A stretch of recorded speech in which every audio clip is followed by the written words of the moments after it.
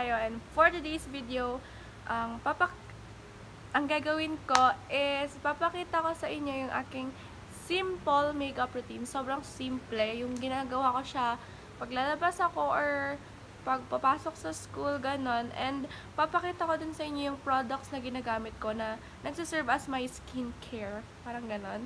And pati na rin yung mga binili ko last week sa Watsons na parang yun na yung magiging gagamitin ko as my skincare. So, without further ado, let's get started.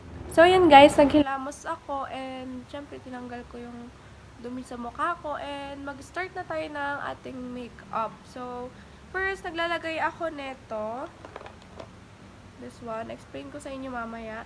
And, eto. So, lalagay ako.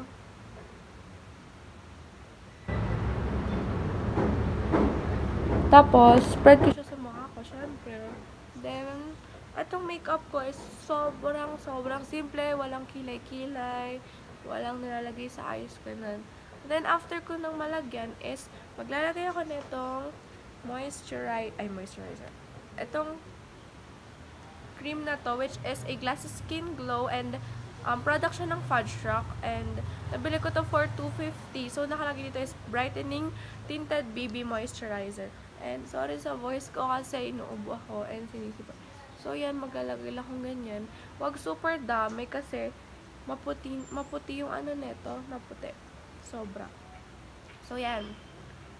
Tapos, i-blend natin siya using my tawag dito. Ano naman tawag dito? Basta ito. So, yan. I-blend natin. Mahirap pa.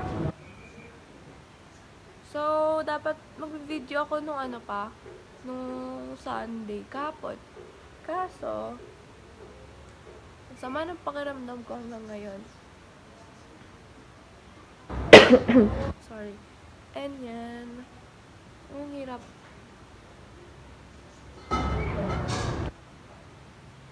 So, yan. Blend mo lang siya using. Pwede rin kamay yung pang-blend mo kung wala kang ganito. Kasi, madali naman siya i-ano. Yan o, pwede. Then, hindi ako gumagamit ng kilay, ganun, hindi ako marunong. And yung papakita kong skincare mamaya po is hindi naman ako clear skin. Pero kasi nakikita ko, madami nagko-comment and nagsasabi na, mag-video ka ng skincare routine mo and pati itong makeup routine. Yan. So, after ko maglagay ng, nung BB cream ba yun, or kung foundation man yun, or kung ano man tawag doon, is ito. Ginagagamitin kong brush. So, ito yung gagamitin natin. Binili ko siya nung may pera pa. Nung nasa Tarlac pa ako. So, ewan ko kung $2.75 or $3.75 to. Basta yun. Maganda siya kasi merong eyeshadow, tapos may blush, and may highlight. Or highlighter. Ano man tawag dito? Basta to. Sorry, hindi ko alam tawag. Etong mga eyeshadow is, kita nyo sa pictures ko, minsan nagagamit ko. Pero, hindi ko talaga alam kung paano gumamit nito. So, di ko naman siya talaga ginagamit. Ang pinaka ginagamit ko ito. Itong light blush and ito. So, maglalagay tayo. Ang lalagay na natin, itong medyo dark skin. Pero sa school, ang ginagamit ko, itong light lang. So, yan. Lagay.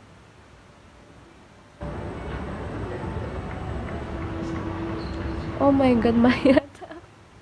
Hindi ako marunong eh.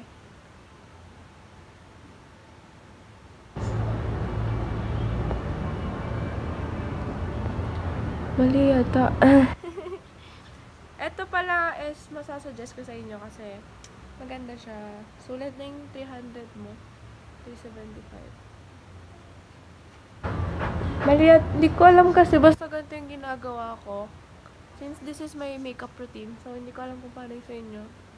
So, sobrang simple lang. Medyo nakapalan. So, ganyan. Hindi lang naayos. Pero, basta naglalagay akong blush dito.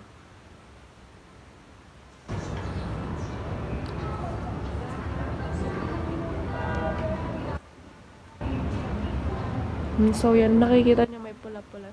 So, after ko maglagay ng blush is, lalagay na ako dito, ganyan. Tapos, ginaganyan ko siya dyan sa ilong.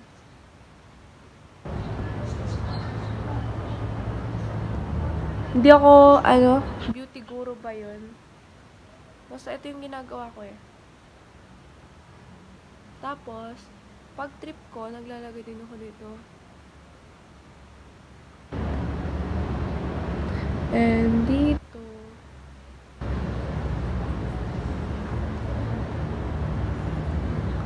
Ginagawa ko to minsan kapag nagpipicture-picture ako.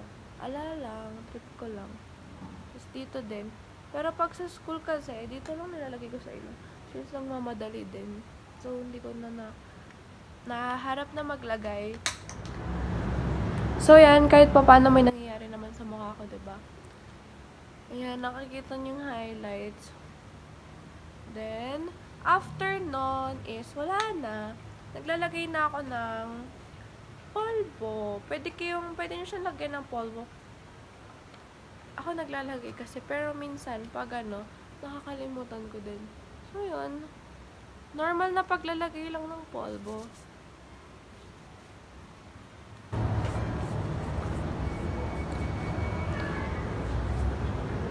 Yan. Anong puti na mukha ko sa cam. So, after nun, is maglalagay na ako sa lips. So, yung ginagamit ko is from Caroline ulit. Kiss sticks. Naka-sale kasi ito nun. Binili ko siya for 100 pesos. Naka-sale siya ng 100. So, ayun, tinry ko and sabi ni ate, ito na yung bagay na shade para sa lips ko and yun, nalagay natin.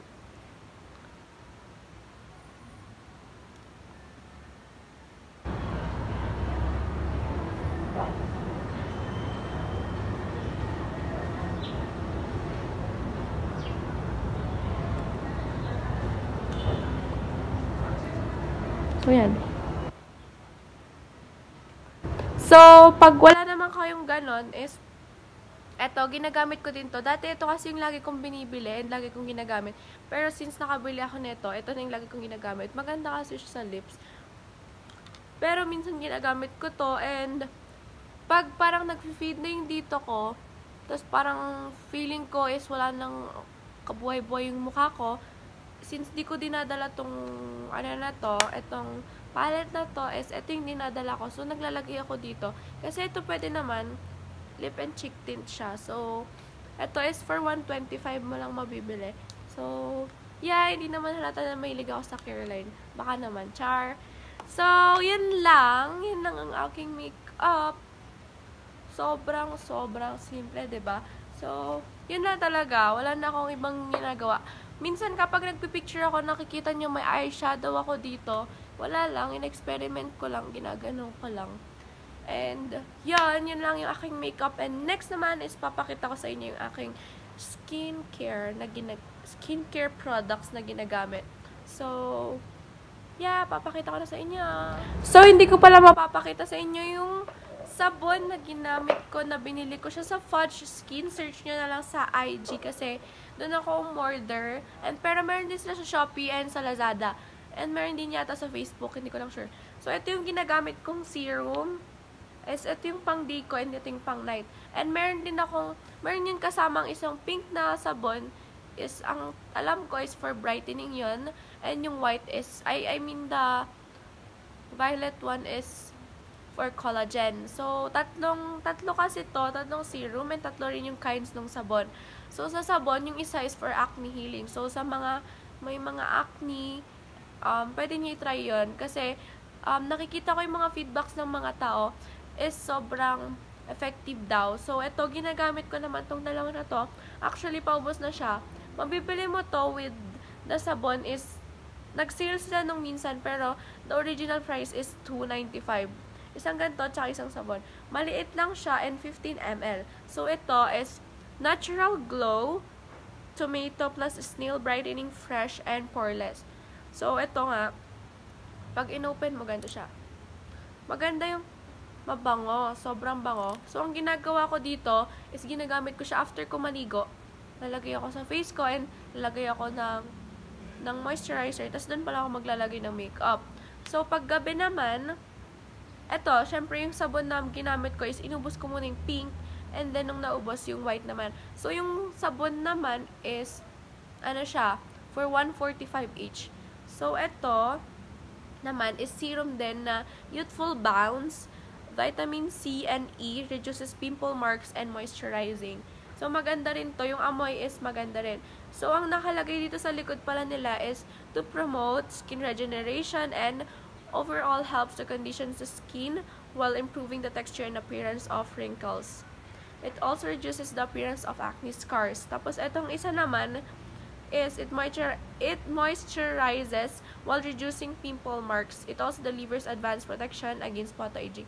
So, hindi to sponsored ng Fudge Rock. Nakita ko kasi yung page nila nun, and parang gaganda ng products. And na-try ko na to last time nung may pera ko. Bumili ako nito, pero nag-stop ako. And makikita nyo dito, lalagay ko dito or dito, yung picture nung time na naggamit ako nito, then etong ano nila. Sobrang, alam niyo yun, feeling ko sobrang nag-glow ako, ganun. And marirecommend ko sa inyo to, pero hindi ko alam kung same ba yung effect sa akin, sa same ng effect sa inyo. Pero maganda tong product nila. And ito is mabibili mo for 180 kapag ito lang. Pag with sabon is 295. So, yan. Ito lang ginagamit ko. And, ayun nga, itong Aqua Moisturizer. Ngayon lang ako ulit gumamit kasi nung Friday lang ako ulit bumili. So, ngayon naman, papakita ko sa inyo yung mga binili ko. Sobrang konti lang naman, pero nakaabot ako ng 500. So, yung binili ko nung Friday. So, naisipan kong bumili nito. Punta sa Watsons. Etong micellar cleansing water na to. And nabili ko siya for 100. Alam ko, nakikita nyo na to sa mga YouTubers. And nakita ko din sa mga YouTubers. Kaya naisipan kong bumili and i-try din to. And maganda kasi every time na, mas bumili ako ng syempre, netong cotton. Kasi every time na nagtatanggal ako is ang dami talagang natatanggal. So, maganda talaga siya. And, hindi siya ma-hapdi sa mukha ko. Hindi tulad nung isang product na tinry ko noon na humahapdi yung mukha ko. Kaya, tinigil ko agad. Di ko na agad ginamit. And, ayun, bumili ako ng dalawang plastic na ganon, na cotton. And, eto, bumili rin ako ng, eto, Aqua Moisturizer dalawa. Eto, mura lang to, 21. Since grade 9 pa ata ako gumagamit nito, ewan ko, pero maganda siya. Tsaka mabango. And, etong gusto ko rin siya i-try. So, tinry kong bumili. At, actually, na-try ko na to dati, yung mga products ng Face Republic, pati yung mga whitening chuchu ba yan. Tinry ko lang siya isang beses. And, yun, di ko alam. Ito, to try ko. Mabango naman siya, and, ewan ko lang kung maganda, kasi tinatry ko pa lang. Kakagamit ko lang siya kagabi. Yun. And, eto, sobrang nakikita ko siya sa mga YouTubers, kaya, so, yun guys, yung last na binili ko sa Watsons is etong St. Ives Fresh Skin Apricot Scrub, since nakikita ko sa YouTube and sa mga YouTubers na sobrang daming bumibili. And halos lahat kasama nila to sa skincare nila. So, na-try ko na siya actually, pero pag naubos ko to, sana nag-improve yung skin ko, sana nag-work siya sa akin. So, nung tinry ko pala to nung Saturday is, di ko in-expect na rough pala yung niya kapag inano mo sa face. Pero after ko naman nag-wash ng face is, nakalambot siya ng face, and sabi pala sa Google is 2 to 3 times a week lang daw siya dapat gagamitin kasi nakalagay dito, it deeply exfoliates and removes impurities for glowing skin. So, pangit daw or masisira yung face mo kapag everyday mo siya gagamitin. So, dapat mga 2 to 3 times a week mo lang siya gagamitin. So, yun lang yung last product na binili ko sa Watsons. And, bago tayo magkalimutan, sasabihin ko lang yung mga nagpapa-shoutout. So, first is, shoutout kay Clarence Manulat, Eldrin Bomba, hi Tay. Tapos kay Miko Borlon, hi. Celia Luha, Sean Atienza, Gemma Mahusay, Cherry De Queros, Trisha Aliejos, Samantha Carizal, and Samantha Roquero, Harla Nicolas, Cassandra Carmen, and Milagros Pagatpatan. So, shoutout sa inyong lahat, and thank you sa mga nakaabot sa dulo ng video, and I hope nagustuhan nyo tong video na to. Although, sobrang simple lang nung ginawa ko and ginagamit ko. And sana, nakahabol na tayo ng 500 subs since I think 6 subs na lang, 500 na. So, goal ko sana this year is maka 1K subs ako. And yun, comment down your video suggestions and don't forget to like, share, and subscribe to my YouTube channel. See you in my next video. Bye, guys!